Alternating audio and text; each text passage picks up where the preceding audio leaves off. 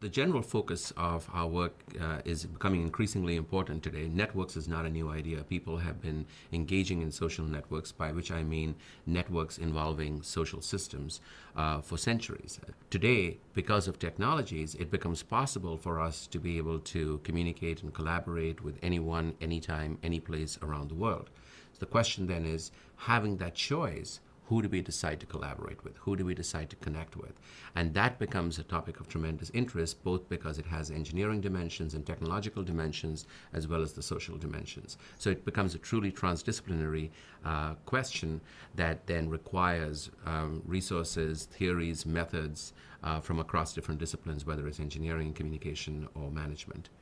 And so my focus has been primarily on understanding what are the socio-technical drivers as to how we use our networks to create teams, to create collaborations, to find out who knows who, to find out who knows what, to find out who knows who, and who knows what.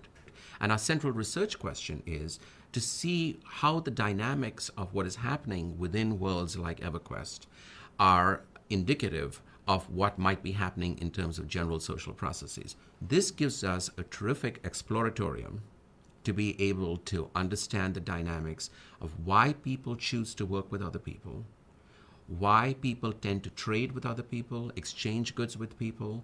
To what extent is this driven by geographic proximity when it doesn't need to be, because we are in this case in an online world? To what extent is it driven by shared interests?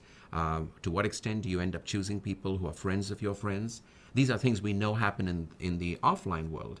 And what we're discovering is that actually the same dynamics seem to appear in the online world. Part of what is exciting is that industrial engineering and management sciences has discovered that social networks and knowledge networks more generally are an important part of what is happening in the workplace.